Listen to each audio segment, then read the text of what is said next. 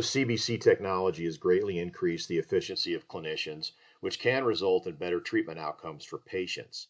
While cone beam technology can be used to improve diagnosis in virtually all areas of dentistry, we will briefly take a look at root canal therapy specifically.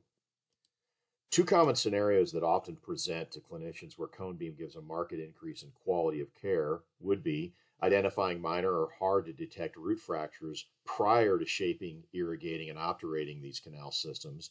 And then secondly, identifying more complex canal systems with additional canals, bifurcations, and other canal anomalies prior to accessing the pulpal chamber. These potential challenges to predictable outcomes can be greatly reduced using a quality cone beam like the Acteon Prime. In the scan renderings we see now, there's an example of the latter. The initial root canal therapy can become a retreatment if the quality of the images or types of images are not acquired through a CBCT. In this case, you can see the intersection of the green and the blue line where an MB2 canal was missed, which eventually led to a retreatment. If you're interested in more information about Acteon cone beam products, visit us at www.acteongroup.com.